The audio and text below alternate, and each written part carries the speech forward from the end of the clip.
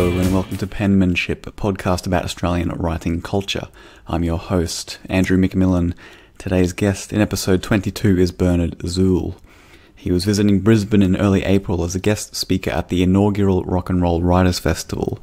So after a day of inspiring and enlightening discussions about all things music writing, we went back to his hotel room in Fortitude Valley to talk more about that very topic. I've been reading his album reviews and features in the Sydney Morning Herald for years, so it was a treat to pick the brains of one of Australia's most prolific and enduring writers in this field. In 2016, Bernard is actually one of very few journalists in the country to be employed as a full-time music writer for a newspaper.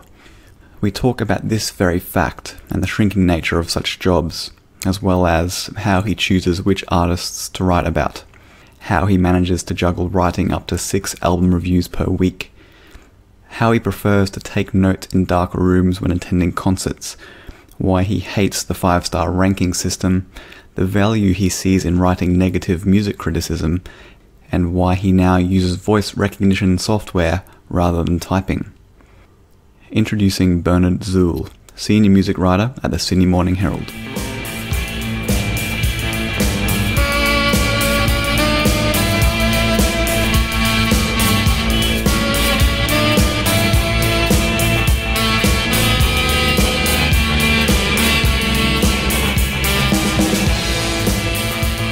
Zuel, welcome. Thanks for having me. We're here in Brisbane in your hotel room. Tell me, what are you doing here in Brisbane? I'm here for the Rock and Roll Writers Festival. Music and writing seems a perfect excuse to come to Brisbane. You're quite adept in this field, so I'm not surprised that they tapped you to come up from Sydney to talk about this very topic. Well, I've hung around long enough, and there's not many of us left who. Certainly not many of us left who do it virtually full time and getting paid for it.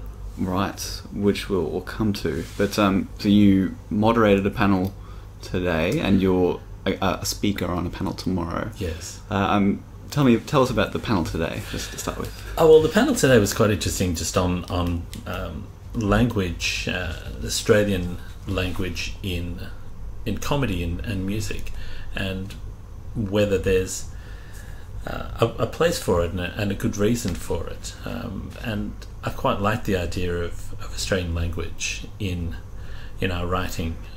I try to use it as much as possible in my writing because I think it's how we think and how we talk, and keeping it alive is a really useful thing culturally anyway, but also as a way of reminding people that what we're doing, both in terms of people writing about music and those who are making music, has an existence separate from the dominant forces of the US and the UK. I don't have a particular bent for Australian music per se. I don't think that we make better music than anywhere else, and more often than not, actually, we make music that's second rank because we're a little behind in a lot of areas, but in just as many areas we are as good as anywhere else, and I don't make a differentiation, just as I don't make a differentiation between regional music. I'm from Sydney, but I don't seek out Sydney bands as a preference to Brisbane or Melbourne bands. You don't see it as your role to champion Sydney bands over anyone else in particular? No, I don't, and that's partly personal, but also partly I think a cultural thing. It's a Sydney thing. If I was in Melbourne, I would probably, if not feel differently, then I would be under some kind of pressure to feel differently, because there's a much stronger culture in Melbourne for Melbourne bands, Melbourne music, a Melbourne feel, a Melbourne scene. And in Sydney, for various reasons, partly because it's a more diffused area, but also because it's not as fixed on being different from somewhere else. There isn't the sense of needing to state constantly that you are from Sydney and you represent Sydney, and what you represent in Sydney is a particular Sydney thing. So I have issues with that, but I also see some value in that, both in Sydney and in Melbourne. I have issues with both approaches. I'm more comfortable with the Sydney approach of the music's the music, and I'm keen to hear what you do because what you're doing is good. It's not so much about where you're from, it's how good are the sounds that you're making. Yeah, and what it says about who you are and where you are, and where you are can be anywhere. And if you're writing about Melbourne, say Courtney Barnett writing about Melbourne, that's great. But that's who you are. But if you're from Melbourne and you're not writing about Melbourne at all, that's fine as well. I mean, why do you don't need to represent Melbourne. You are from Melbourne. And of course, in the case of someone like Courtney Barnett, it's quite bizarre to claim her as Melbourne, given she grew up in Sydney for 15, 16 years. She was born in Tasmania, wasn't she? Well, she spent the next 8 years, I think, in Tasmania, and then moved to Melbourne. So, where do you draw the line? Where's the registration? Where did she learn most things about music and identity? Who cares? I take your point entirely. And is that something that you've come to terms with as your career has progressed, or did you feel that way when you began writing about music? Well, that location is not so important. Well, it wasn't a conscious decision. It was just I was conscious of Australian music because obviously that's what I was seeing on a regular basis. If I went to 5 gigs a week, almost every week it would be 5 Australian bands that I would be seeing. So I was conscious of Australian bands, but I never felt some kind of loyalty to them or need to represent them in a special way when I started writing about music. I just felt it was important that if it was a good band, a good artist, I wanted people to hear them. Almost to contradict that, because you're not going to get as much attention as an Australian band, a small Australian band, and a small Australian artist of any sort, I feel a greater desire maybe to promote that when I see something good. But I would say that you could apply that to, for example, women. You know that it's much harder for women or Indigenous artists or country artists, any category you want to break it down to get through in a mainstream thing. And in a mainstream outlet like the Sydney Morning Herald, it's, I think, even more important that I push some of those artists, and they can be a folk act from the UK like the Unthanks, who I discovered 12 years or so ago and loved and thought people should hear about this, or someone who is making a record in Mullumbimby. It's the kind of act that I want to keep pushing in the Herald, because we have an avenue and we have an audience that actually picks up in certain areas, not broadly, but I know in certain styles of music and certain types of artists we can actually have an effect. So I want to do that, but I didn't establish that from the start, and I didn't make a conscious decision to focus or not focus on Australian music. I just saw music out there that I wanted to talk about. So you do feel some responsibility to champion music that perhaps wouldn't be covered by a mainstream paper like Sydney Morning Herald. If you think it's great and you think it's worth discussing, you'll review it almost as a way to give it more exposure and to introduce more people to it. Is that correct? Yeah, but because it's good, not because it's obscure, or because it's not been in the Herald. It's not going to be in the Herald or the Australian or the Age or in mainstream places like that.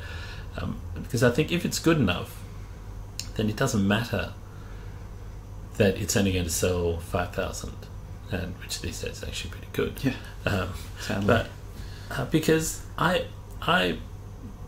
would like to hear it, and I know that there are other people who would like to hear it. Maybe not a lot, but I'd rather someone who's only going to sell 5,000 sells at 5,000 because someone like us gave him some encouragement, than someone who's going to sell 100,000 picks up another 5,000. Big deal. From reading the Herald. So I feel a responsibility to give good music some exposure with what little help a place like the Herald can do. As I said, in some places it's no help, in some other areas it can be quite substantial. We can actually turn people's careers around at a modest level, but it can happen. Tomorrow's panel is about music criticism, correct? That's right. Just tell the listeners a bit about what's in store for that. Well, hopefully it won't be all about is there any value in music criticism. I've been on a number of those panels for some years now, and there's a place for that question in the age of the internet when everyone's a critic. What's the role of the critic? But I think this one's hopefully going to focus more on how we do it, why we do it and how we do it, and what the process is. Some of what I've been saying about how you choose things, because that's a really important decision we make.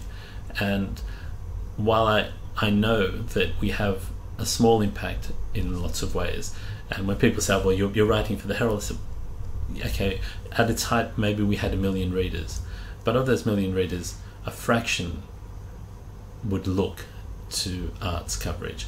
A fraction of that fraction cared about music, and a tinier fraction bought music. Would read every word of a review. Exactly. And influence their purchasing decisions. And you're there long enough and you build up enough of a name and reputation, you can have some influence, but you're talking about a fraction of a fraction of a fraction. So there isn't great influence, but within the small pool that is music, and within the small pool that's Australian music, there is definitely a chance to have some influence. And I think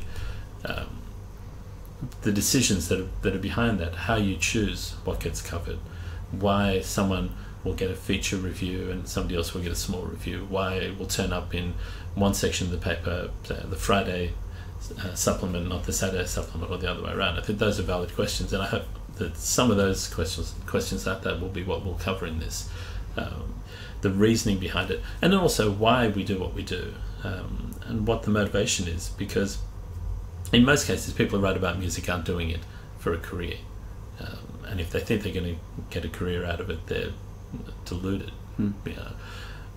I've lucked into it, and some of it was luck, some of it was because I pushed hard for it and I established an area of the Herald and built on it, because initially we had quite fractured coverage, but it's rare to have someone making money out of writing about music in Australia, just as it's rare to have someone making money out of making music in Australia. And it's even rarer for that to be your full-time job, in a place where you have a readership, a defined, a known readership, not just a let's hope that someone is coming across my blog and taking notice. Your fellow panellists tomorrow include Noel Mengel, who up until recently was the music writer at the Courier Mail, and Dave Faulkner, who is the music critic for the Saturday Paper, probably better known for being frontman of Hoodoo Gurus, the band, but the person moderating the panel is also a former music journalist and a singer-songwriter, Jake Stone from Blue Juice. Have you been kind to Blue Juice in your writing over the years? Do you recall? I have, actually, yes. I was kind to Jake when he was writing. I gave him some work writing for the Herald as well. Not because I liked Blue Juice, but because I thought he was a smart guy with the talent for writing. And I liked Blue Juice not because I liked Jake's writing as a journalist, but because I thought they were smart and funny and challenging in all the right ways, and stupid in the right amount as well. So the other people on the panel, I think Dave, I think I've only ever written one mildly negative thing about the Gurus, and I don't think he remembers it.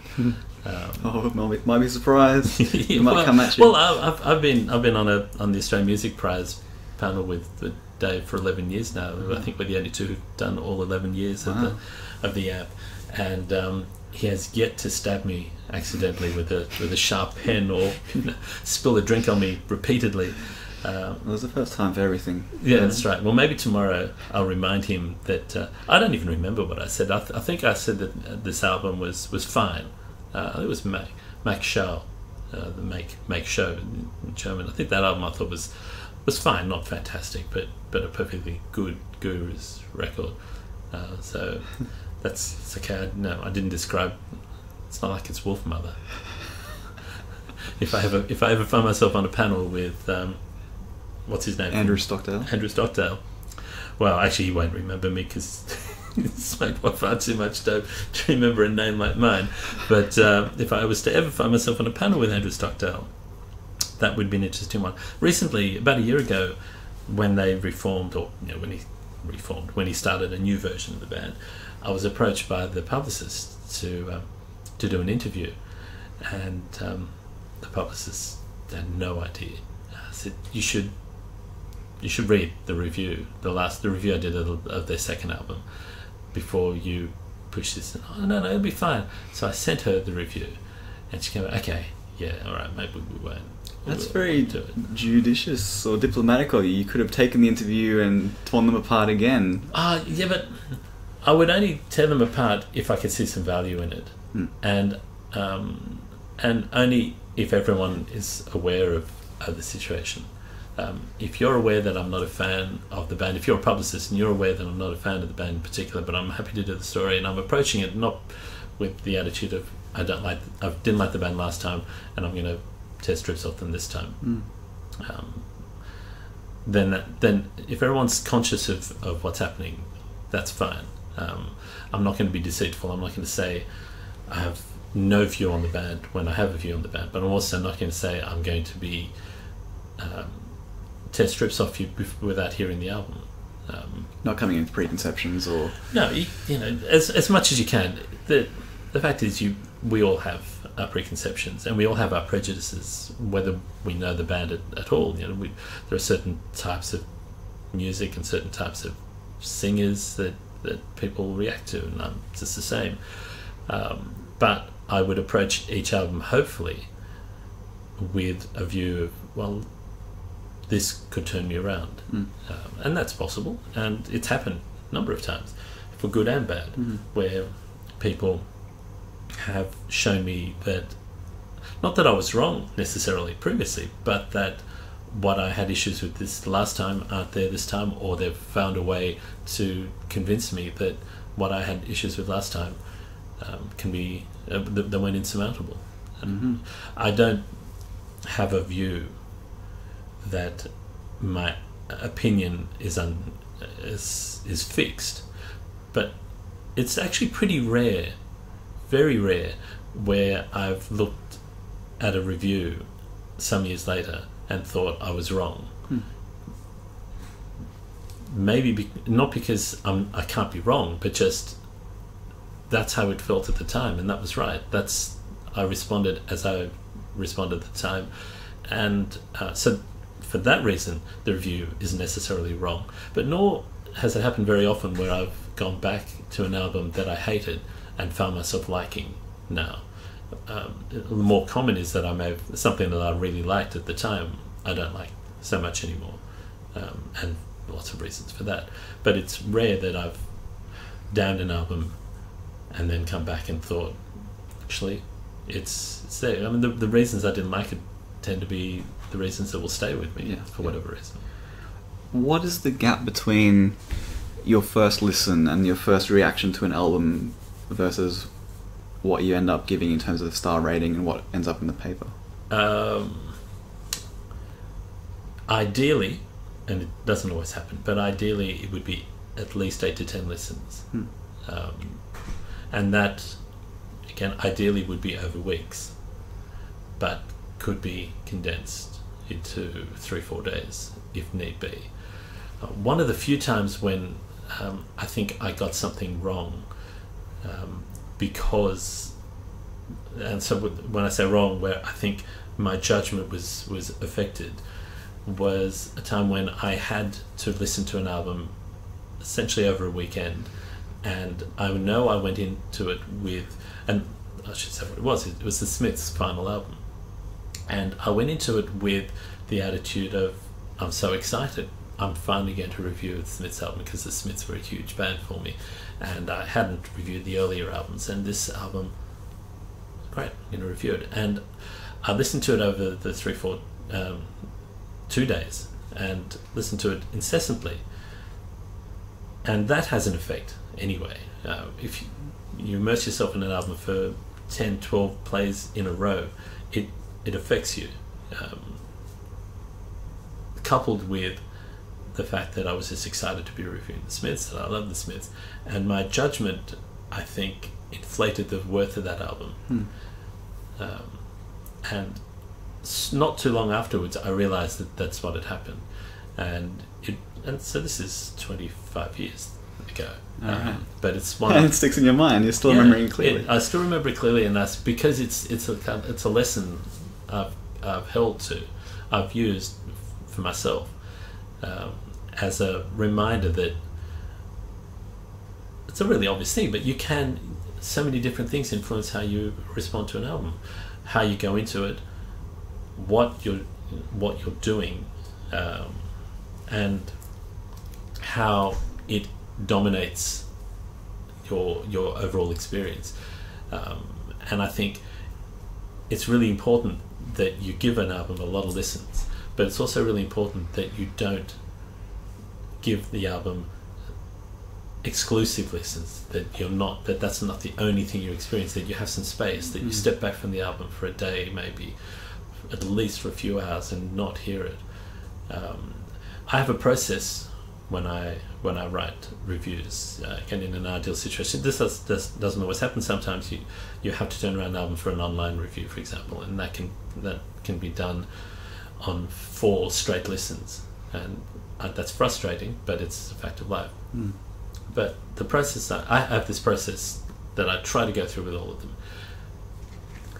My process begins with playing an album the first couple of times in the background while I'm writing something else, cooking, driving, whatever. I deliberately don't focus on it.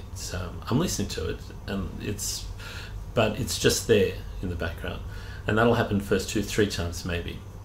Then I'll start tuning in to more aspects of it, noticing, for example, which things I'm recognizing from just having it in the background, the things that lodge in your brain, the hooks, yeah, for want of a better term. The hooks, yeah,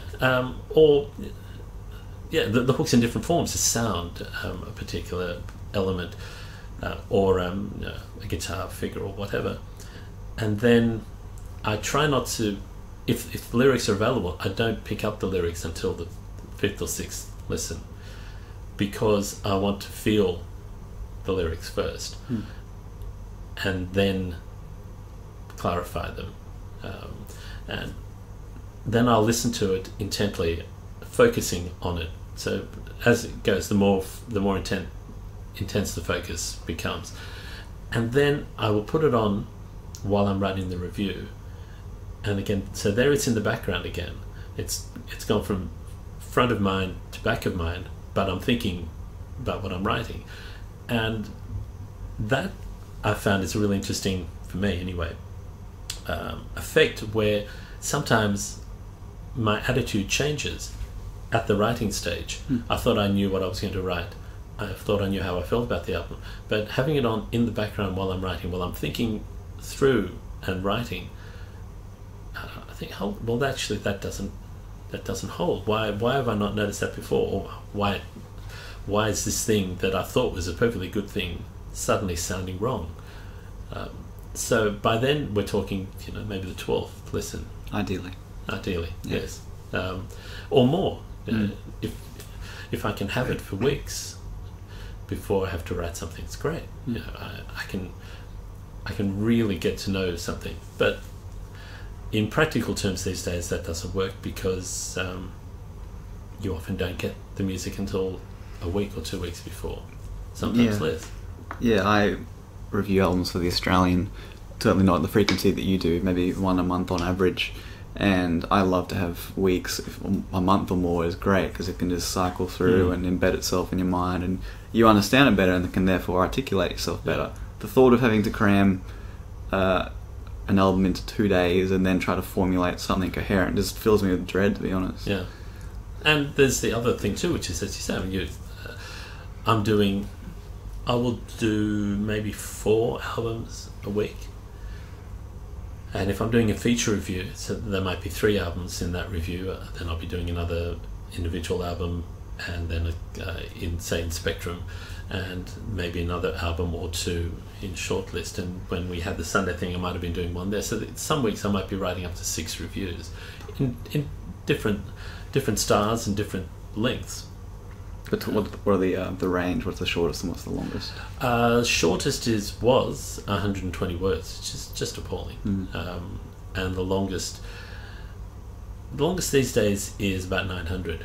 We did have a brief period where we were doing about 1,600 words for a feature review. That was heaven. Didn't last long, of course. But having that many albums on the go is a questionable practice. There are definitely, I think I'm fine with it, but I know there are people who think, how can you do that? It's just not, it doesn't make any sense. You're not focusing on it. And if I was reviewing 6 albums that I was listening to in a week, 1 week period, it would be crazy. It wouldn't work. But for a start, it's what I do. It's what I've been doing for 30 years, and so I have a facility for doing that. Whether I'm doing it well is another issue, but I have a facility for doing that.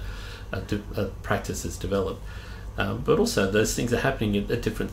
They're all at different parts of the cycle, and some of them are not albums that I need to listen to 12 times. Some of them are albums I'm listening to 4 times, and sometimes you can tell straight away that this is an album that I know where I'm going with this album. I know what it's doing, and the fourth listen isn't going to change it, or the fourth listen will be sufficient. And there are other albums that you think 4 listens, I'm not even close. And so those albums I've been listening to over a period of time, and they come up at different points in the cycle and are reviewed at different points. So some of that's self-justification. It's a practical thing. I have to do that many things, but also it's my full-time job. Not just reviewing albums, but music is my full-time job, and music is my full-time passion. I have music on at it almost every moment whenever of the you're day awake. That doesn't involve watching TV. So people who live with me are inured to the sound often enough, and in fact they will sometimes say that I said, but I was playing that album weeks ago, but we don't know, we just tune your music out because the music's on. The morning the music's on over breakfast, the music's on through the day, the music's on over dinner. There's a music player of some sort in every room in the house. Do you get fatigued? No, not really. There are times when I say I have music on all the time. There actually are times when I have silence, but it's not often. And I don't get fatigued so much as there are times when I just can't be bothered with something that isn't that good. And so it's not fatigue, it's just a decision that this isn't worth my time. And that happens at live gigs, where I'm standing there thinking, okay, I'm 35 minutes into this show, you're going to play a 70-minute show, and another 10 minutes of encore, and I know everything about what you're doing, and this is really bad, I want to get out of here. Then I get fatigued. But again, that's more lack of engagement with me or by me than fatigue. I have no sense yet that I'm going to run out of excitement about music. I know some people who gave up listening to new music and are still writing about music.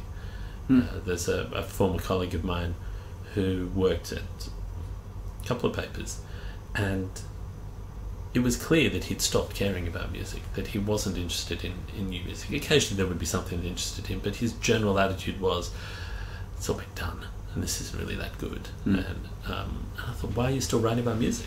Jaded. Yeah. Jaded and wrong. Because if you're jaded, you should stop. But if you've decided that there is nothing more that's really going to excite you, and that's not necessarily jaded, that's you've reached that point in your life where you can't take any more. Your mind doesn't really want any more. Then you got to stop. You shouldn't be doing it. On the other hand, I still get excited by finding new music, old music, new music.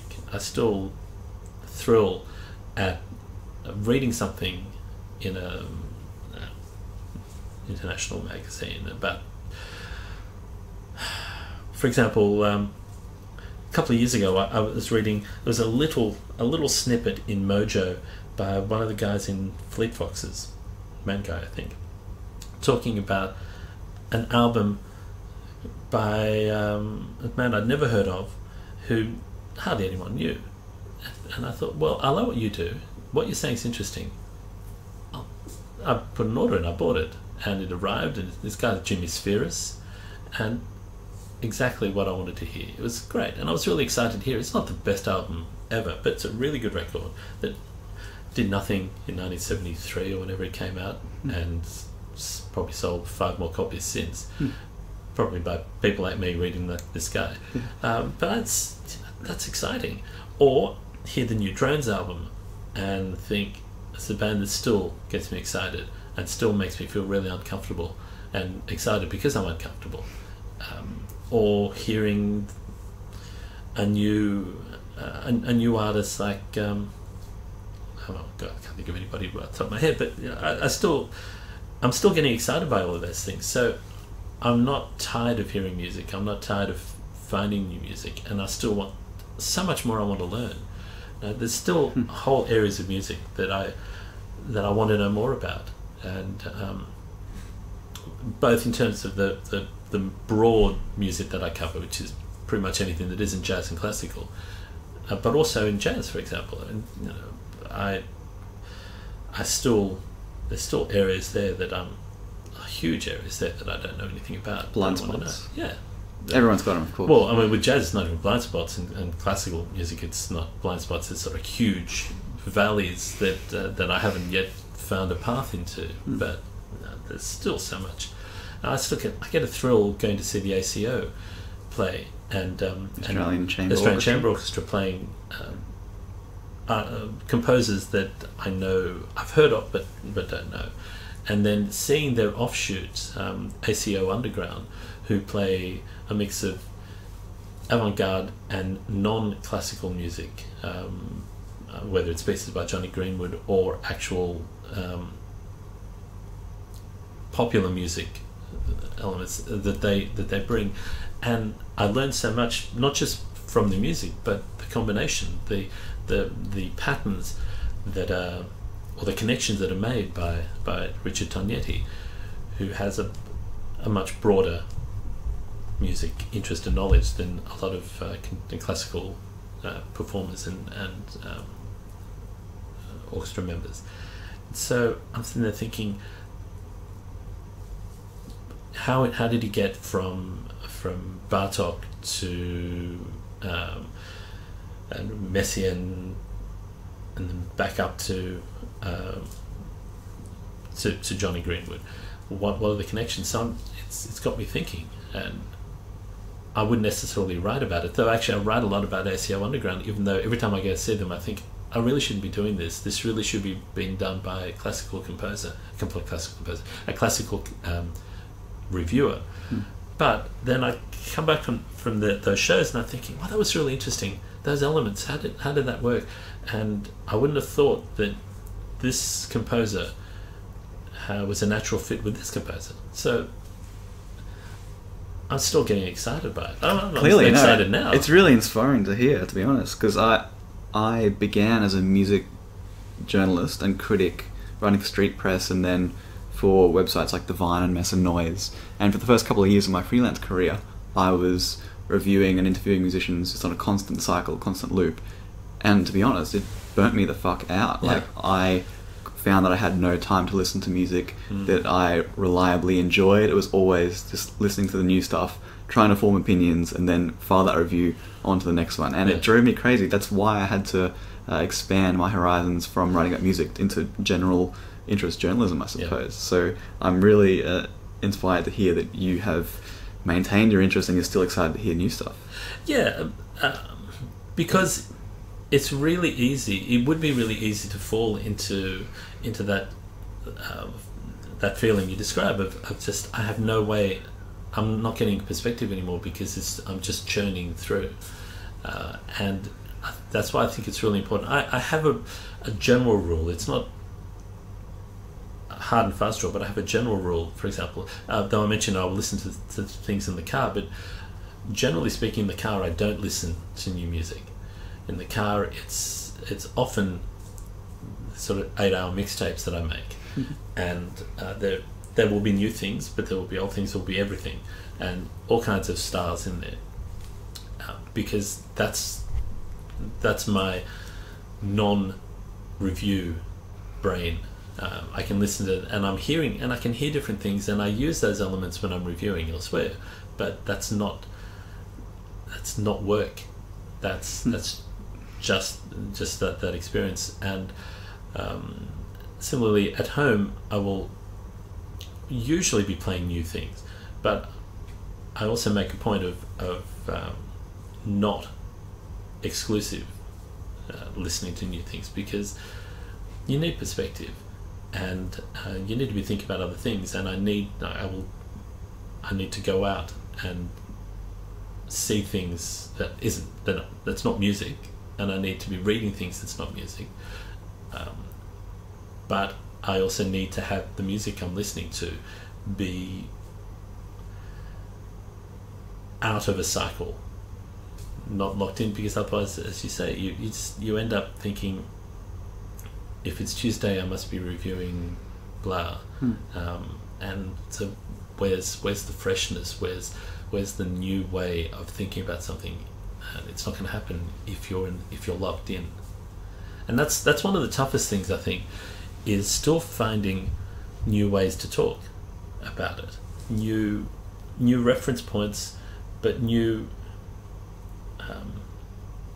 language to talk about music in a way that doesn't just sound like, first of all, it could have been written 10 or 20 or 30 years ago, that it doesn't sound like something you wrote yourself a year or two ago, because the music's not quite the same, and people reading it aren't the same, and most people are reading it really have no idea what I wrote a year ago. Most people don't follow bylines, but even the people who do might recognise some tropes in my writing, but hopefully they don't feel like everything I write is written in the same way and is approached the same way, because you shouldn't approach every record with the same idea that it needs to do this and it needs to do that, and if it doesn't do that, it's a failure. If it does do that, it's a success. So that's just a really minor example, but if you can't keep refreshing your approach to music, the music won't be fresh either. Yeah, I read you in the Sydney Morning Herald on Saturdays, and Spectrum generally, either in the features or in the smaller capsule reviews or whatever they're called, at the Spectrum page layout, but I certainly don't get the sense that there's a formula to a Bernard Zuel review. Like, sometimes you honestly surprise me with the way that you just frame an album. It's like, sometimes it's very conversational, sometimes you take a bit of a more analytical step back. Like, you for me as a reader, you keep it interesting constantly. Yeah, because otherwise I'd be boring myself, and I write for me before I write for anybody else, and if I'm not interested, no one's going to be interested. So when I say I write for myself, that doesn't mean I'm not conscious of the fact that there are people reading me who will be reading me every week, and I don't want them thinking that they can make a judgment on something. First of all, a judgment on the style of music. They say, well, he's not going to like this because it's a hard rock band and doesn't normally like hard rock. Well, actually, sometimes I do. I don't want you thinking that that I will start a review by telling you that it does this and does that, or that I will start the review by some anecdote or feature piece. So I want you to be surprised, and because I want to be surprised. No, you're doing well. I keep it up in that regard. How do you, I mean, maybe you've just touched on this, but how do you keep it right? How do you keep music criticism fresh? Like, when do you know how you're going to begin a review? Is it not until you sit down on the keyboard and start typing that it starts to formulate in your mind? Not sometimes, and particularly bigger reviews, as with feature stories. Sometimes they will come fully formed. I will know as I'm listening to a record or I'm listening to an interview how the story's going to go. I know how I want to start. I know the idea I want, or I know how I want it to end. If I've got the last line, and then I've just got to build to it. I've got to find a way to get to it. But I don't know how it's going to work, what approach, until I'm sitting there, my hands at the keyboard. Actually, these days I don't have my hand on the keyboard because I do voice recognition, because that's another issue altogether. But it is effectively my hand at the keyboard and start thinking about it, and then the sense, say with a live review, sometimes a live review will come to me while I'm watching the show, and I'll think, okay, I want to talk about the way that this has happened, and it's going to be a chronological exploration of the show. But often enough, it will be the next morning, occasionally straight after the show, but it's usually the next morning. I will be sitting there thinking, what's the theme? Because my reviews, live reviews and major reviews, album reviews, there has to be some idea. What's the thread? Otherwise, it's just they did this, and it went well and it didn't go well. And that's fine. Sometimes that works. Sometimes it's the only thing to do. But generally want to have an idea. What is it that sums up that show for me? And so for me, live reviews, sometimes I'll have a live review that doesn't mention a single song. And that can seem a bit odd. Sometimes people say to me, well, did they play this and this? I said, sometimes I'm not even sure. I'll go back to my notebook, and where I generally write every song that at least I can identify. But there are other reviews where I will not list every song, but I might mention 10 songs because it's a context. And then there are reviews where I will focus on lyrics, which generally speaking would be more common in an album review than a live review. But sometimes, either because of the way the show is performed or because the lyrics amplify the theme I have, I might focus heavily on the lyrics. So it comes down to where my head or heart or hands are at when I sit down to do it. Do you take a notebook to live shows? Yeah. Always have? Always, yeah. There's maybe 3 or 4 times when my pens run out. And I know I should take a second pen, but almost always I don't have a second pen, and I've put it into my phone. But I prefer a notebook, even though the stupid thing with me with notebooks is my handwriting is appalling. I'm writing in a small notebook in the dark. And so I will look back at my notes the next morning and have no idea. Did a drunk man write these words? Yeah. What was it? What's this? I don't know. But I do it because it makes me think through the show. Writing it down clarifies the idea or allows the idea out that maybe at the back of my mind it's a half-formed idea, and writing it down solidifies it enough so it's there, and maybe I'll amplify it when I sit down later. And sometimes I have what I think is a really good line. It's what I want to say about them, and so I'll put it down, because otherwise it's gone. Yeah. You can't trust your memory. No. But often the bulk of what I'm writing is just the songs. It's the song title. But then the next morning, I may not look at my notebook at all. I mean, many times when I've written a review without looking at my notebook, it's there in front of me, and I could flick through, but I already know what I want to say, because I've thought about it. I've thought about it overnight. I thought about it during the show, and it's out, and it pours out. But then other times I'm sitting there trying to think. I don't know if I don't have a concept, if I don't have a theme, it's really hard to write a review. As you know, like most people, if I don't have a beginning, I can't go on. Sometimes we'll write down a paragraph or two that I know is going to fit somewhere in there, but that review is not going to happen until I have the opening paragraph. Even if it's a bad opening paragraph, and I can then move on and write the rest of the review, and then come back and refine that opening paragraph. But if I don't have an opening, my brain just won't allow me to write on. Right. Do people at live shows ever notice you writing in your notebook, and do they ever say anything to you? Yeah. What kind of things do you get? What are you doing? Who are you reviewing for? Oh, the Herald, right. And very occasionally they'll say, "Oh, I know who you are," and but they're usually just curious what am I writing, and they'll ask me, or they'll look, and it's brilliant. So I can't read that shit. Go hard, see if you can work it out. But it's a small notebook, and I'm relatively unobtrusive. That's another reason why I prefer to use a notebook than the phone, because I don't want this light in distracting people from the show. I try to be as unobtrusive to the show, to other people, and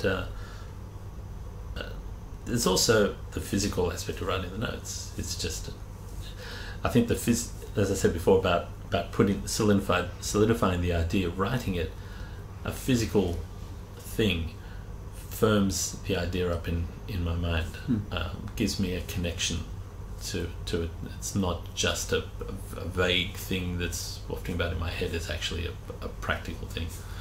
But most people just look at me a bit odd, as this odd person standing next to this little notebook here, and it's literally in the size of my palm, and doing this sort of thing, and it's just an odd person standing there. These days, people, I got a letter the other day, or a letter to the Herald, saying that they saw me there with my notebook scribbling away, so they knew there was going to be a review, and they're wondering about why something else wasn't reviewed. And I thought that's one of the problems with the move over the past 10-15 years to identify reviewers, put your face up on things. I think it's a terrible thing. I never liked it. But it puts people start noticing, and also if you're there, go to as many shows as I do, and people who go to the same style of shows will see you turn up there. They'll know. Your name's on the door also. Some people at the door know. Yeah, there's a reviewer coming. Most of them have no idea. It's just, which is why sometimes I've been standing there saying, "No, really, I know you can't see my name there, but I'm certain that my name should be there." And they say, "Fuck off, mate. We've heard that one before. Yeah, get out." That's right. And I have walked away. Recently, I went to see Ron Sexsmith at Newtown Social Club, and I went up to the door, and no name. So the Herald, no. Okay, just because I'm meant to be reviewing it. No, fine. I'm not going to harass this person who's just doing a job. I'm not on the list. I'm not on the list. Not going to do the whole "don't you know who I am"? No, and because they don't know who I am. They're usually someone around 22. They don't read the Herald. They don't give a shit who I am, and plenty of people are trying to scam their way into shows. Yeah. So I didn't do it, but I tweeted that I was leaving the place because my name wasn't on the door. It's a shame. I love Ron Sexsmith. I reviewed him every time he's come out to Australia. Every album he's done. Blah, blah. Not that I said this, but I was disappointed. And Ron happened to be on Twitter at that time, and I did in the tweet say, put in his handle. Obviously quite deliberately. I don't know that I consciously said, well, this, he'll see it and later he'll go, oh, well, I should have let him in. I certainly wasn't expecting him to look in there, but I did it obviously with some sense of it. And as I was back at my car, just about to reach my car, he tweeted in response, "Oh, look, come back. Are you still there?" I said, no, I've gone. I said, look, I'm sending my wife down, who does his merch and co-manages him, I think, down to put you on the list. So come back. So I came back and the people in the door were a little perplexed why this person who they'd sent away 10 minutes ago was back, and they'd been told put his name on the door. Wow. But that was mainly because I have a long relationship of sorts with Ron Sexsmith. I wrote the first things about him in Australia, and so my name had stuck in his mind. I've interviewed him enough times so that he would actually remember the name. But otherwise, that show wouldn't have happened. That review wouldn't have happened. Right. Why did you prefer anonymity as a reviewer? Why are you perturbed when your face appears next to your byline? Well, I like the idea. I'm quite happy to have my name in the paper, but I don't see it necessary to have people standing next to me know that I'm person X from publication. It's a cult. It's a step further in a cult of personality that there's no real logic to it. I mean, if I'm happy to have my name there, what's the problem with having my face there? But I quite like not being recognised as the person reviewing, so people then don't come up and say anything, or I'm trying to listen to the music. Shut up. Or alternative, very occasionally I've had people buttonhole me over something that they didn't like. But I think I'm doing a job, and it's an important job. I treat it as an important job, but it shouldn't be about my head. There's no logic to it. I just, I can't look at myself on TV, so every time I do a TV thing, I don't look. I was in a couple of docos. I think Triffids was one, and it screened at a festival I was watching, and I had to look. I was sitting and I couldn't leave the cinema, but I couldn't look at myself. I could hear, which is bad enough. I was listening to myself, and luckily I was thinking, "Oh, right, you actually sound okay. You're all right." But I can't look at myself. So seeing myself on TV or seeing my face in the paper is just, it's not what. It's just not who I am. There's too much. Yeah, it's not about. It's not self-effacing. It's just sheer discomfort at looking at myself. Fair enough. What misconceptions do people tend to have about your job as a music writer?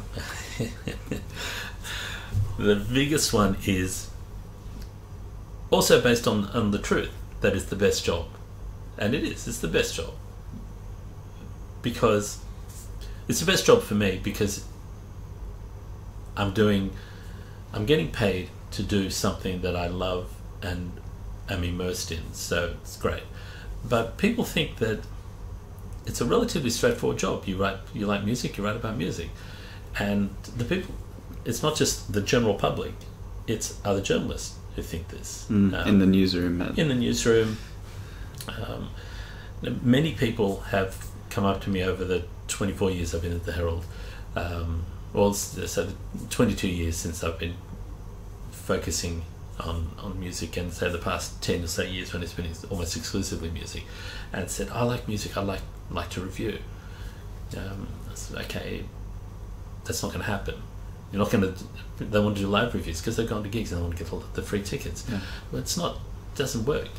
Just because you like music doesn't mean you can write about music. People think that it's just a straightforward matter of you like music, it's easy, you write, and you say whether you like something or not, and it's down to the stars, which I hate. I hate star ratings even more than I hate having my face in the paper. Let's dwell on that for a moment. Why do I hate it? Well, the reason most reviewers, not all, most reviewers hate it, that it's so inaccurate. It's not what I've been saying. It's, in an ideal world, I'm telling you about something, and I'm not a consumer service. I'm not a product tester.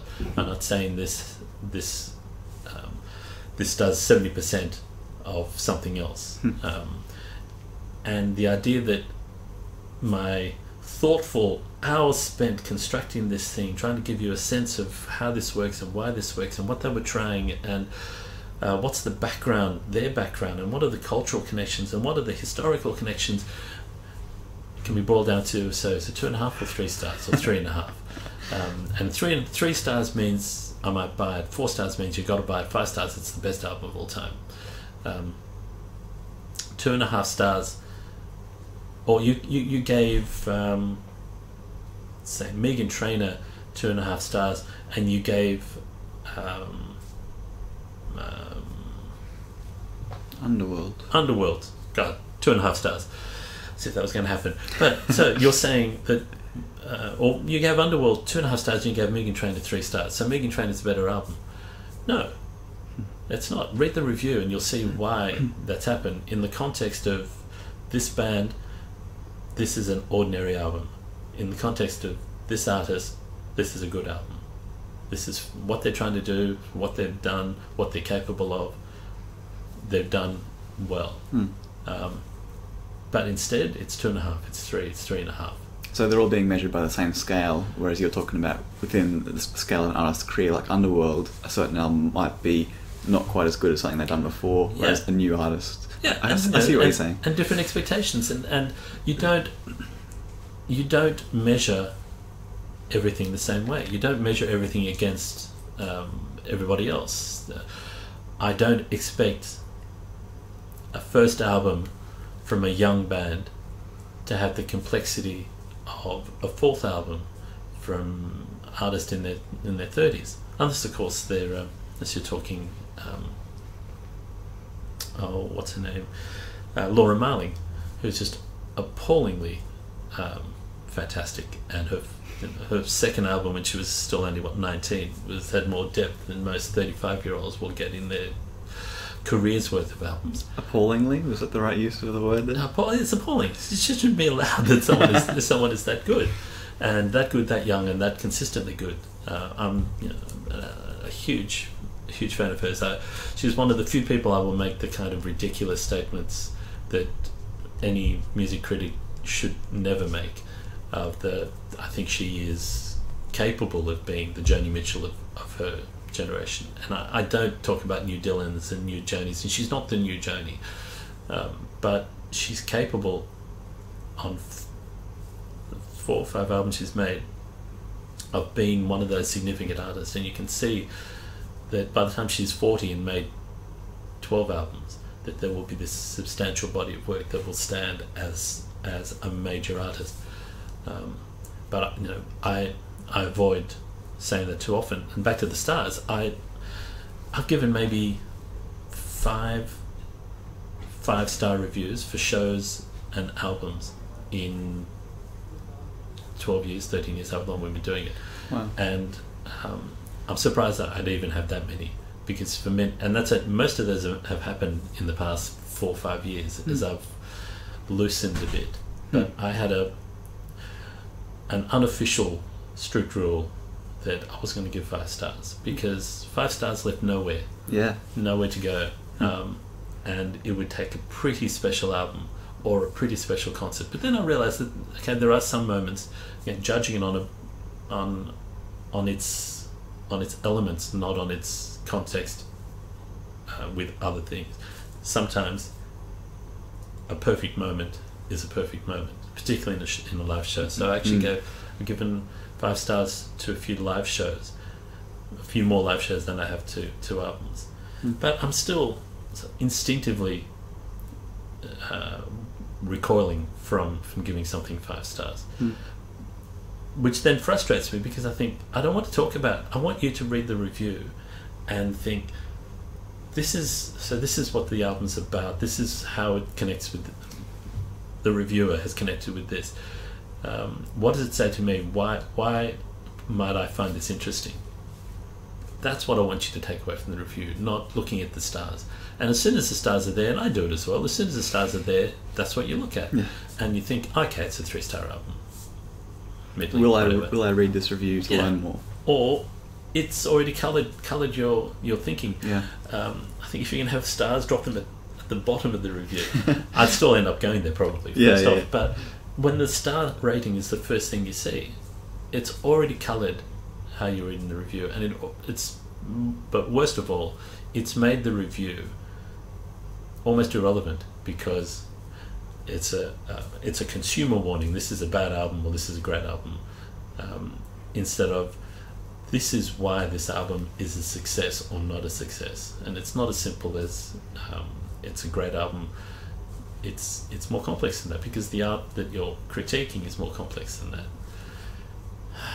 But then you do a 120 word review, and what are you going to say in 120 words? Sometimes the star rating is both a curse and a boon for doing something like that. Okay, I can't really tell you too much about this album. It has 4 good songs, it has 2 excellent songs, and it's in this style, 4 stars. And there, take it away. Go listen to it and, online, and see where it goes. Is there... You mentioned that you don't, or maybe you try not to view the pages or the reviews as like a consumer warning or recommendation service. Do you think that there is a value in a well-written negative review? Yes, though what the value is debatable, or would be viewed differently by different people. I think that a negative review is valuable for the reason I don't like stars ratings, in that it's a discussion. It's setting up an explanation of what this album was trying to do, or what this concert set out to do, and did it succeed in its aims. That's one element. What is it that's been discussed in this album? What's the emotional context? What's the emotional core of this album? What's the intellectual core of this album? What are the connections between those and the physical, the practical presentation of the music? A negative review can have you think about why you like a particular artist, and you're reading somebody's negative review and you're thinking, I don't like what you're saying, but it's interesting that that's the approach you've taken, and this may make me think about it differently. It may stop me buying the album. That's not my goal. I'm not trying to stop you buying a record. I'm just explaining to you how I've responded to it. And I think in an ideal world with a bit of space, more than 150, 180 words, 180 words for the small reviews we do now is tolerable, but no more than that. In a proper length review, I'm giving you a broad discussion of a record, and my negative response to it isn't the final word. It's just the next step.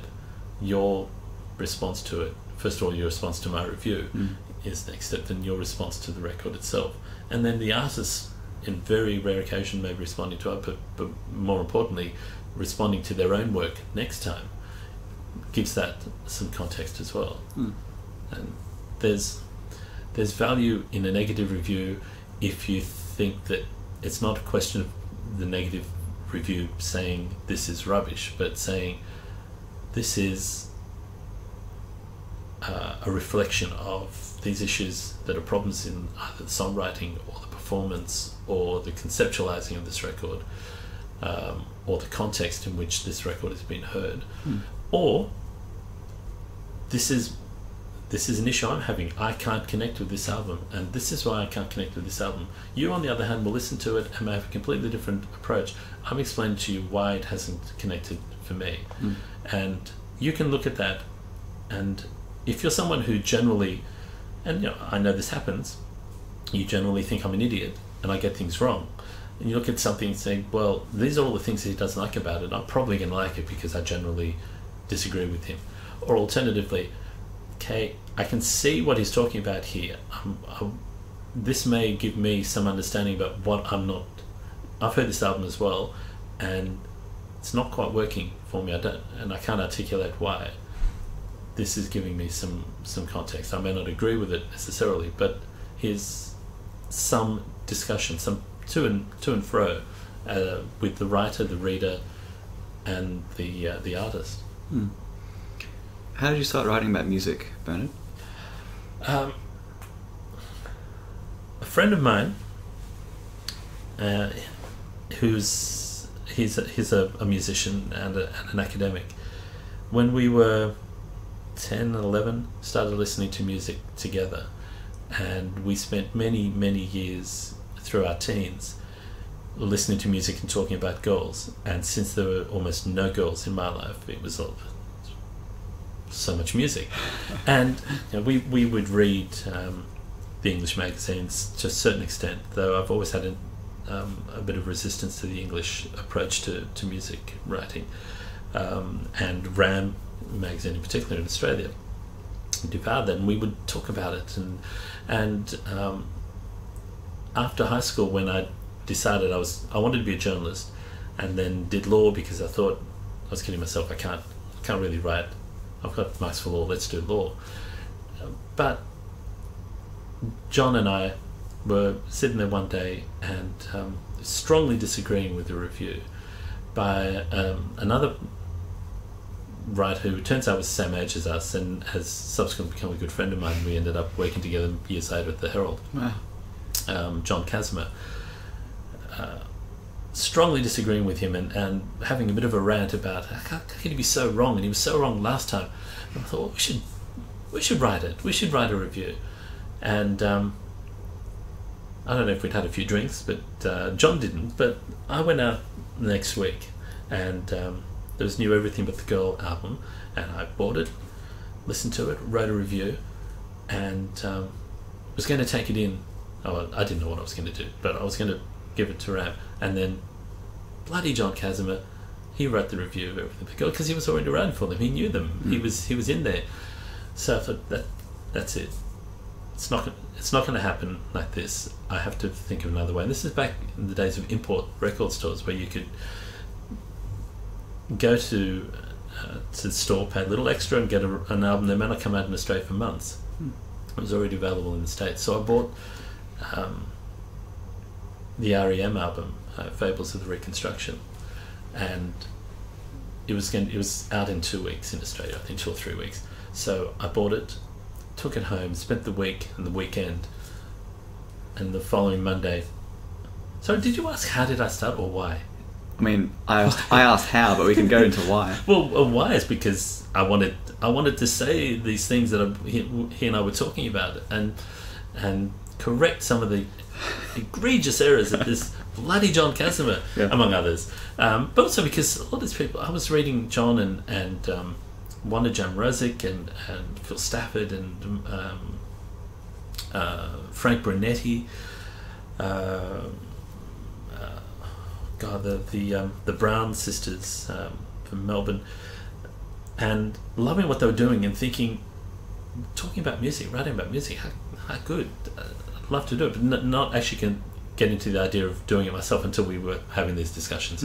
And so anyway, I bought the Fables of the Reconstruction, wrote a review, and at that point I'd actually dropped out of the law. I was working in the city, and across Sydney? In Sydney, yes. Across the park from East Sydney, where the RAM offices were. I'd never been there, but I typed up, typewriter, sheet of paper, this review of Fables of the Reconstruction. And in my lunch hour, I walked across the park, and the plan was I was just going to drop this review in. It wasn't even in an envelope. It was holding in my hand. What was I thinking? I was 20, and I was going to drop it in their inbox or letter box, whatever they had. I don't know what they had. And trotted over there, went up to their offices. It's cheap, rickety stairs, and I was greeted at the door by a tall bloke, Englishman, and turned out it was Lyndon Barber, again someone I've been reading both in the English papers and now in Australia, and I shat myself. I'm talking to Lyndon Barber, and anyway, he's standing at the door holding my review in my hand, reading it. I'm thinking, this is not how it's supposed to work. I was meant to interact with a human being. Yeah. And I'm trying to edge my way out of this conversation before he reads it, and too late, he's reading and he says, yeah, all right, we'll run that next week. Gee. And great strike rate, 100%. Yeah, that's right. And Okay, great. And I left. Went back to the office and, what happened? How did that happen? Did I just get... And sure enough, the next issue, it appeared in there, and I thought, it's all right. With your byline? My byline. It's in RAM. And my friends, my musician friends and music-loving friends saw it in there. And I thought, maybe I could do it again. So I did a few more. But I did it because at that point, I didn't think there was a career in it. I love music. I could write. I had opinions. And I was still, at that point, it was a few years before I woke up to the fact that I wasn't as knowledgeable or as smart as I thought I was. I was 20, thought everyone knew everything. Yeah. I thought I could give it a try. And maybe I could do this as an adjunct to my other work, because my plan was at that point to actually go into journalism full time, but proper journalism, not music journalism, grown up newspaper journalism. Yeah. Actually, how ironic! How ironic! Yeah, and so I did it because I wanted to talk about music, and if I'd had girlfriends, I probably wouldn't have written. Because I was writing songs with John, and they're all about not having goals, and I was talking about music because I didn't have goals. So vicious cycle. Yeah. Well, obviously something changed at some point. You are married. I am married. Yes, I finally did start talking to girls, or girls started talking back. So you became a freelance music writer. Yeah. At that point. Yeah. What was the progression from RAM to whatever else? Well, I also started writing for the street press at that point, on the street, occasionally under a utterly ridiculous name when I had extra material for a RAM story that could go elsewhere. So I wrote under the name Andre B. Rakim. Yeah, I thought it was so street. But I did work for Street Press and RAM, and then I got a call from Rolling Stone. Had restarted. It had been dormant for a couple of years, and they asked me to do some things. One of which was an interview with Steve Kilbey, previous guest of Penmanship podcast. Check it out, listeners. And a significant figure, influential figure in my music world, and in my lyric writing when I was writing lyrics. I mean, Kilbey, Costello, and Morrissey were probably the biggest influences on my lyric writing, and to a fair extent on my general writing. So I got a call from Rolling Stone. Sure, do that. And that was great, and they started doing some pieces for them, and then I got a call from the editor of Metro at the Sydney Morning Herald, again, who asked me if I'd like to write some things for them. So I did that, and at that point I was then pitching elsewhere in the paper, and I pitched to the features page, the agenda page it was called then, unofficially the women's page.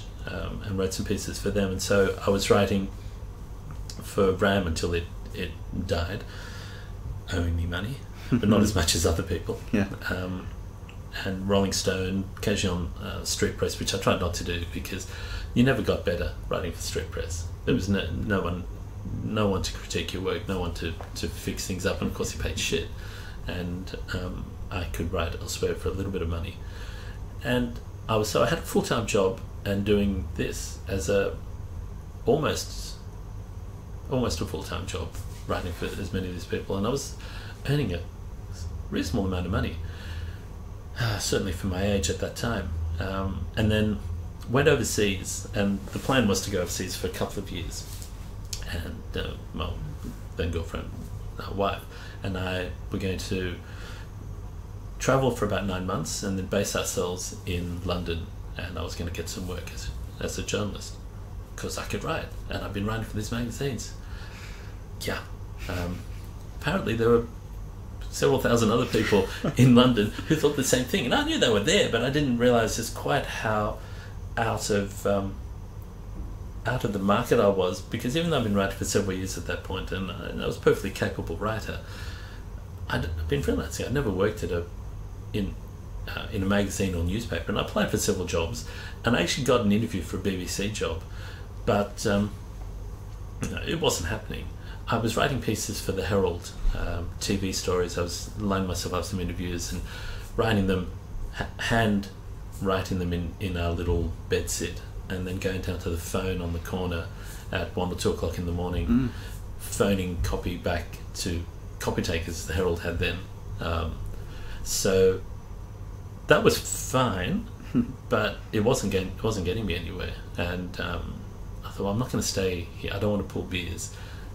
Running low on money, and thought I'd come back, and I'm going to. This is it. One of the reasons I'd been freelancing instead of looking for full-time work is I was saving to go overseas. So doing a full-time job plus the freelance writing gave me enough money to send me overseas for at least a year. And so I came back to Australia and started looking for work as a journalist. And a couple of places, a couple of magazines. One offered me a job as an editor, which I was tempted to do, but I thought, this is stupid. I've never worked in a magazine or newspaper, and you want me to edit, because I was going to be cheap and whatever. But I applied for a job at a suburban paper in Penrith, out of Sydney, and amazingly got the job. And actually more amazing than getting the job is that I got the job at a graded journalist level. Because I'd never done a cadetship. She took my experience and perceived quality and hired me as a graded journalist. And so I did that for 3 years. At that point, I stopped writing about music, because that's when I thought I need to be better. And I've got a full-time writing job now, so I may not have as much time to write anyway, but also I need to be better. So I'm going to learn how to write for a newspaper, but I'm going to stop writing about music. And I just went out and I would buy 100 albums, 120, 150 albums a year. And I kept doing that, and I just read a lot and played a lot of music and just broaden my knowledge. What kinds of things were you writing about at the Penrith paper? Oh, everything. Sport, politics, local government, state politics. So you're like a general reporter? Yeah. And the first year I was the junior reporter. By the third year I was the senior reporter, and I was doing a little bit of arts coverage. So it's a suburban paper, you do everything. So I was reviewing theatre at the Q Theatre.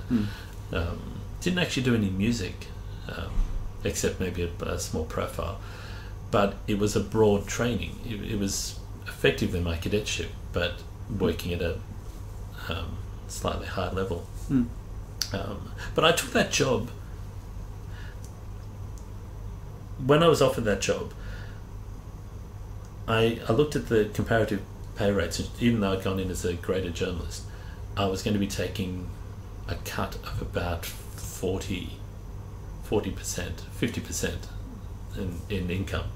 It happened to be the year I was getting married as well. We'd come back from overseas, we had no money, and we were moving in and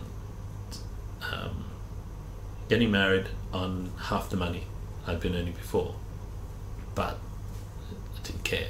I was actually being a journalist, and if I'd ever thought about doing journalism for money, which it did never occur to me to, that quickly disabused me of any notion of that as a smart thing. Yeah, right. So what was the transition from the Penrith paper to what came next? Next was Sydney Morning Herald, where my second year there, my editor, who was one of the most influential people in my life, she said to me, you should apply for the Herald. I thought, no, I can't. I can't go there. I'm not good enough. But in my third year, I thought, okay, I'd do it. So I applied for a job and got an interview, which was one of the more intimidating experiences of my life, because it was a panel of, I think, 5, the editor of the paper directly in front of me, several other people on the other side, senior people, and just to my left, out of direct I knew he was there. The guy who turns out was the chief of staff, who didn't say a word through the interview until the very end. And I'd done my whole spiel. This is what I've done, and what I want to write. I wanted to be at the Herald since I was about 12. I was a Herald reader, the only person in my house who read the Herald. And the Herald, I used to come on the train into the city for whatever reason and see the old Herald building in Broadway. It's a crappy old building, and that's where I want to work. And so I'm talking to them about wanting to learn and wanting to write about all these different things, and yes, interested in politics, which is true, I was. And then the guy who hadn't said a word through it all said, "Why don't you want to write about music?" And I hadn't prepared for that question. I wasn't expecting that. And it threw me for a while, and I said to him, because I want to show that I can do other things. I want to develop my skills in other areas. It's not the only thing I can do. And I didn't say it, but if I'd thought about it properly, I probably would have said, because it's not seen as a serious route, and it wasn't then. Anyway, I got the job, so I came to the Herald then. As an arts reporter? No, as a general reporter. Okay. No, I did general rounds for a couple of years, education, whatever. Mostly as a colour writer. I mean, that was my forte. I'm not a grinding rounds person. I could do it, but there were much better people at it than me. And I realised fairly early on that I wasn't going to be one of those people. I wasn't going to go up that path of going to state politics or federal politics and an international posting, because that's just not where my skills were at. And also my interest, because I realised that covering politics was a whole lot of boring shit, and I had a lot of political opinions and I could write, but the grind didn't appeal. But I did that for 2 years, and then the way the Herald did then, as most newspapers did, the youth sections, like Metro, that had been writing for some years before, were edited by the young people at the paper, the inexperienced people, because it was not the most important elements of the paper. It was young and whatever. So I was asked to edit the Metro, the Friday entertainment supplement, and it seemed a good idea. But again, I wasn't writing about music at that point, and I did that for about a year, and then thought, why aren't we doing CD reviews properly? We had occasional CD reviews in the guide, the TV guide on Monday. It's an odd place. And I started asking, why don't we have CD reviews in this? No, we have them over there. But it's only one or two, and it would be a classical, and Bruce Elderwood might do a folk or pop or rock thing. And I agitated enough, and this is fine, do what you want if you can find space. So I set up a little space for CD reviews and put in 3 or 4 and then 5. And so I thought, I should write some CD reviews. But the thing that turned me around was there was an interview with Jar Wobble and coming up, and some of the music writers, when I came in, I shifted a number of music writers out. Some of them were really good, and others weren't that good, but there was a bit of a boys' club that had happened there, and I thought we needed some other voices. We needed some women, so I brought in some women for just a different perspective, a different feel to what we were doing. But we had contributing writers. But this Jar Wobble interview came up, and for whatever reason, nobody else could do it, and I thought, all right, I'll do it. I haven't done one of these for a while. Certainly hadn't done one at the Herald. And it was a great interview. He was smart. He had really interesting things to say, and I felt that I actually made a really good contribution to the interview. I thought, and afterwards I thought, that was good. I had some good questions for him. It was a really interesting thing, and I wrote the story up, and I thought, I should do this. I should do this more often. So I started writing, and then started writing some feature pieces, then got the CD reviews in, and we then had, by then we're talking the mid to late 90s, when the Herald went colour, and we massive, not just massive colour, but the section, when I started editing Metro, was 20 pages or 24 or something. We went up to 48. And so I expanded the music coverage, I expanded the CD reviews, and I then started. I was the third music review, live music review. Bruce Elder, who'd been doing it for many years, someone who I'd always read and been influenced by so many records I bought on his recommendations, and so many artists who I've come to love deeply. I first heard about through Bruce. Lucinda Williams, for example, and I'm pretty sure Gillian Welch, the first time I saw her name was in a Bruce thing. I quickly became a big fan and pusher of her in the pages, but so Bruce Elder was the senior music reviewer, and John Casimir, who was at the paper, was the other one, and I was the third guy.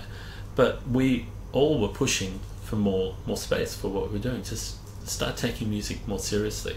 And when you have people like Bruce, who was a brand already, and John, who's an excellent writer and a really good thinker, and me as the junior of them, we actually had a weight of quality to offer at a time when the paper was expanding. So there was space, and looking for things to fill and good things to fill, and we could establish a bit more presence for live reviews and treat them seriously, and say, when this isn't just something that you give to the kid in the office. There's some bands in town, which 20-year-old do we have here, let's send out.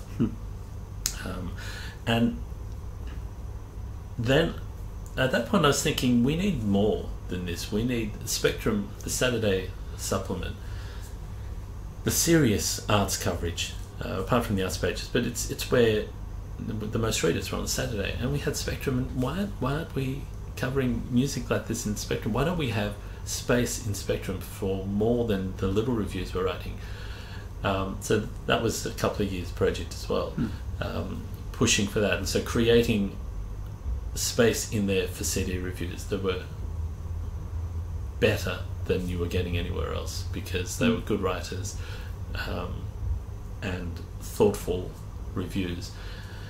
And so we established a space in Spectrum and turned that into a place where, on and off, because fashions change, editors come and go, space disappears, and that's been a constant struggle, trying to remind people that music is serious, can be treated seriously, and deserves space. But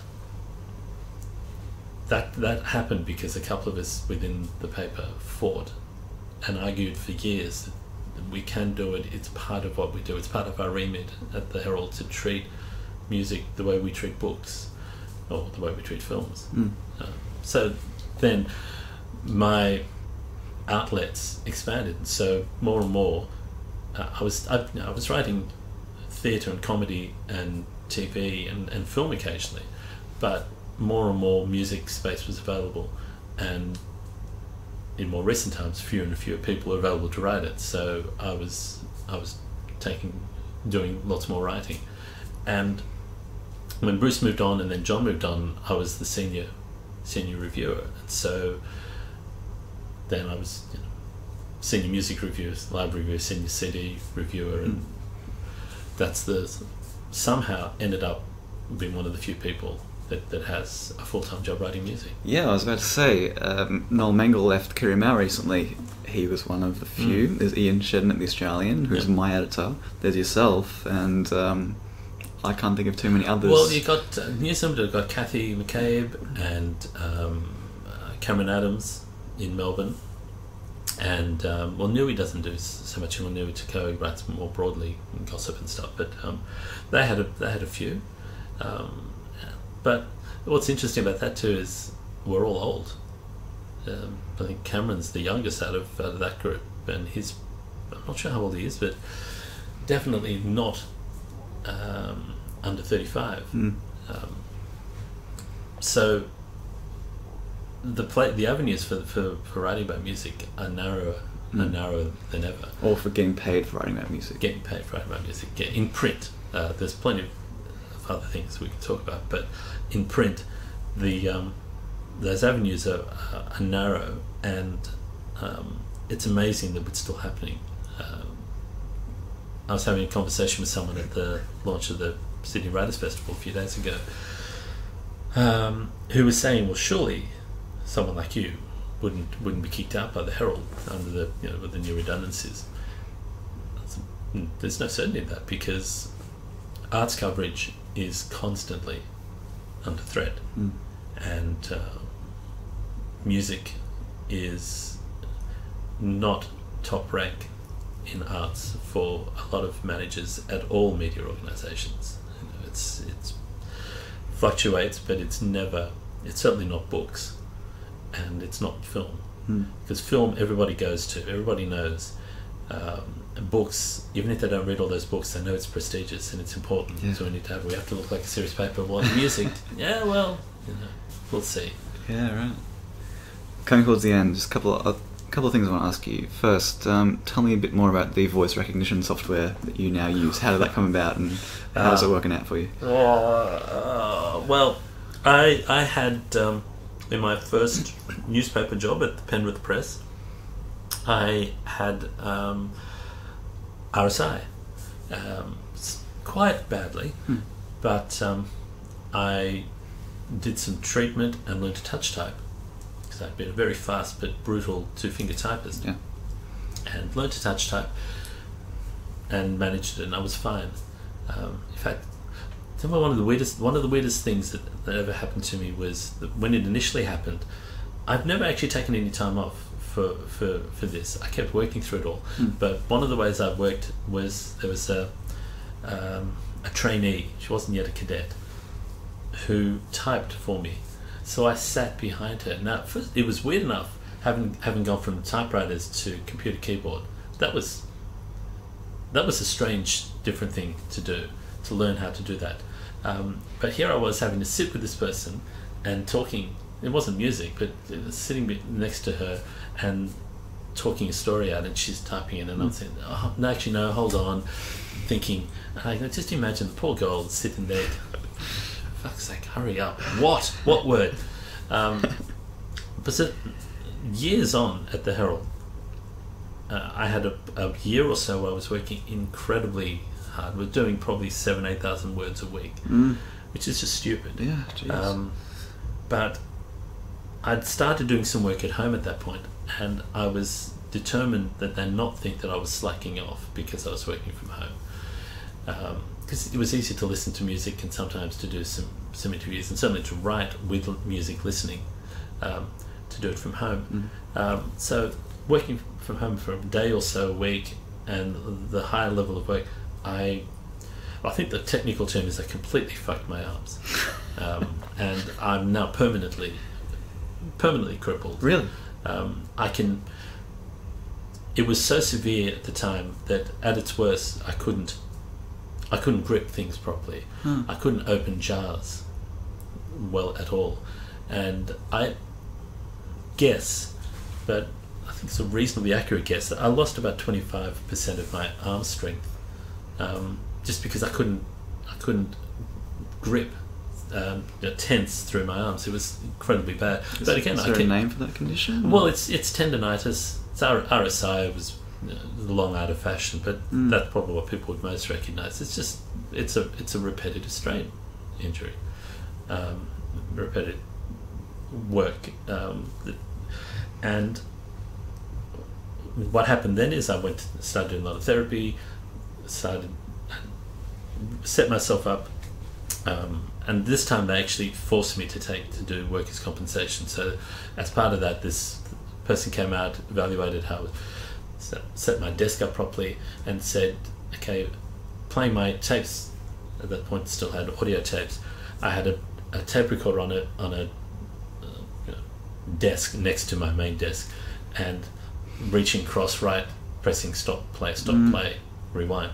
And she said, that's bad. That's exacerbating your existing serious issues. So we're going to get you this thing where it's pedal operated, and you can play the tapes back like that.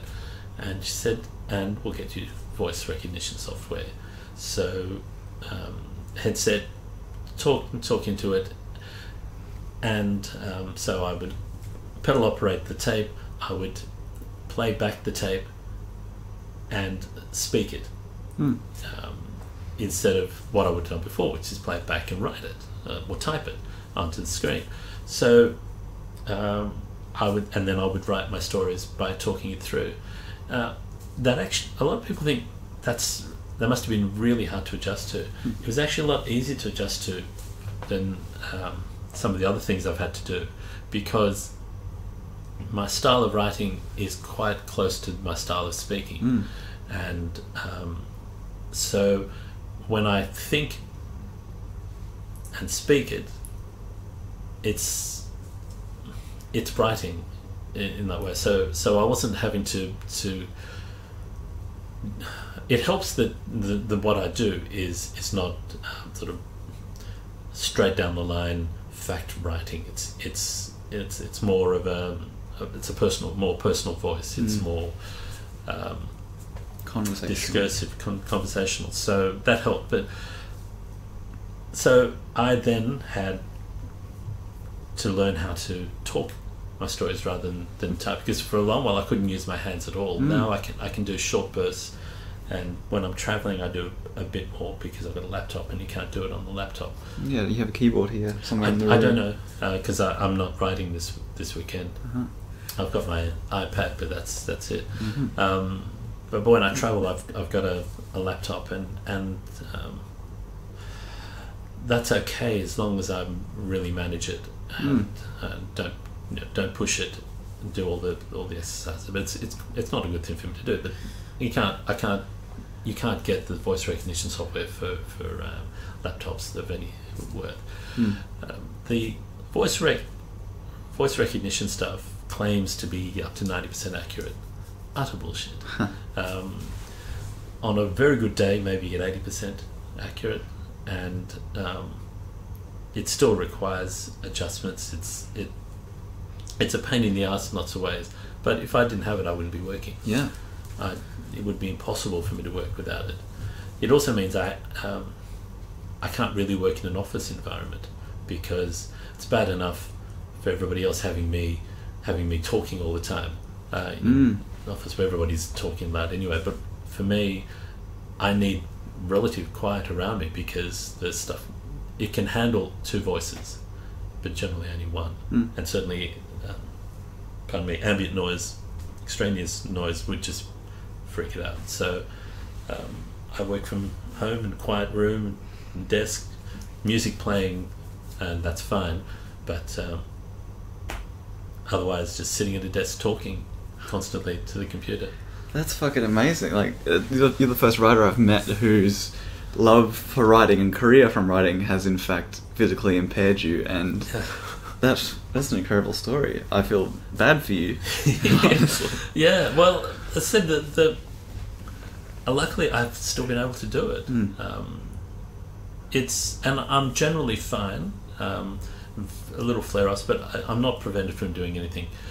But it was so bad at one point that there were a lot of things I couldn't do, and but now I can. There's only a handful of things that are impractical for me to do, or that cause me difficulties, because it's permanently damaged. I'm not ever going to be someone who can sit there and happily type away for 4 hours, 5 hours. It's just gone. But I'm still working, and the voice recognition thing, it fits in with me. I do all to be better, but it's fine. All right, last question. Are there words that you think music writers should not use, or your pet peeves that you read them and you think, oh, we wish you had written something else? Sophomore. I hate sophomore album. There are a number of things, a number of phrases that I don't like, but that's one that always comes to mind, because it's only ever used in music journalism, and it's stupid. We picked it up from the Americans. But nobody in Australia says sophomore. You're not a sophomore in your second year at university. That's just not how we talk, or first year, or whatever.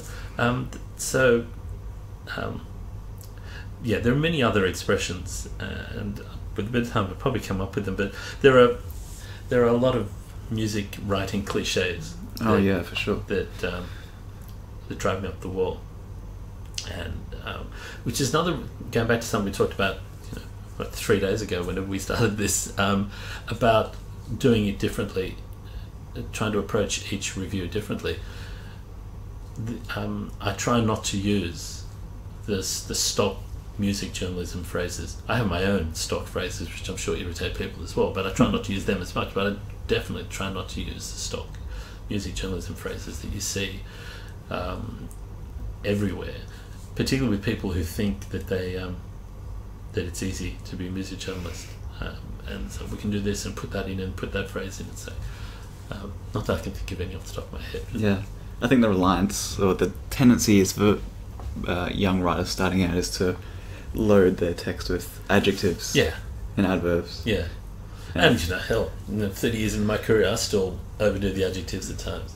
But yeah, the biggest problem with young writers is we all love the sound of our voices, and we love sounding smart, and we want people to know how smart we are. And the best lesson you learn, hopefully, is that you can be smart without having to shout it, and you can use good words. You don't have to use all of them all the time. But it's really hard to learn that, and but you're only going to learn that if, first of all, somebody tells you, somebody shows you, and somebody reworks your copy, which is why I was saying about street press. I never liked street press because I didn't get better doing that, because no one was telling me that doesn't work, or that phrase you think means this doesn't mean that at all. Yeah. Innovating. I remember the first time I used innovating, and I thought it meant something else, the opposite of what it meant. And so somebody picked up and said, no, that's not what it means. Damn. But if you don't do that, if you don't have your period of excessive writing and over reliance on your wit and deep brilliance, you're probably a little too boring to start. You got to do it. You got to have that. You can't all be Eric Jensen. Eric Jensen is another appalling human being. He was doing work experience at the Herald. When he was like, what, 14 or something? He was 15, 16. I was actually joking. I didn't realise. He came up to see me, and a lot of the work experience kids, this was when I was still working in the Herald office, not at home, and he came round to see me and said he'd been writing some stuff and he'd like to write. And I said, yeah, sure, 15-year-old kid, whatever, show me your stuff. He showed me his things, and they were disgustingly good. He was such a good writer, and I thought, you're a better writer at 15 than I was at 25, and probably, if I'm really honest, you're better than I am now. At least have a great potential already evident. And I tried to convince the editor of Metro at the time to write for us. Didn't want to know who was going to write let a 15-year-old kid write. I said, this kid's really good. Apparently the line, he's better than I was 10 years older, then didn't work. I don't think the editor rated me much anyway. So instead I got Eric to write some CD reviews for us. And then later that year, which is how I've got a lot of the writers we've used over the years in, bring them in to write some CD reviews and put their names in front of editors, and then they get a few more gigs. Some good writers who come through doing that. Eric, I threw Eric's name up. We're looking for someone to do a piece on schoolies. So this is the next year when I think he was in his final year then. And I put his name forward for doing a diary, either an HSC diary or a schoolies diary. And his talent by then was just too obvious for even the thickest people to miss. Right. And we took him on soon after. After he finished, he had a choice of going to uni or coming to work for us, and I remember we had a discussion about it, and I'm sure he had a lot more people he was talking to. I was just one of the people in there, but I was saying, you could do it now. You could do it in 5 years. You can come back to us and we'd take you. You're so good. It wouldn't matter. And in the end, he chose to come to us. And bastard, I said to him, the only thing I ask of you is, could you give me 5 or 10 years? Just because you're going to take my job. You're going to make me redundant, and I'd just like to have a bit of time. So maybe don't do music straight away. Luckily, he came in and did a lot of good things and moved on and did a lot of great things, but didn't take my job. Yeah, just to conclude the anecdote, Eric Jensen is the founding editor of the Saturday paper. And yes, he's... and biographer of Adam Cullen. Right, yes. Prodigiously talented man. Perhaps he'll be on Penmanship one day. But in the meantime, thanks very much for talking to me, Bernard. It's my pleasure.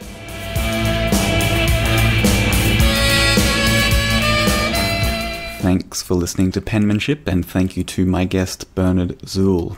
You can find show notes to this episode and all previous episodes at penmanshippodcast.com. If you'd like to get in touch with me with feedback, praise, criticism, guest suggestions, you can email me, andrew@penmanshippodcast.com. You can also find the show on Twitter, @penmanshipau, and on Facebook. The theme song for Penmanship is Eternally Yours by Australian band Laughing Clowns. That's it for now. Until next time.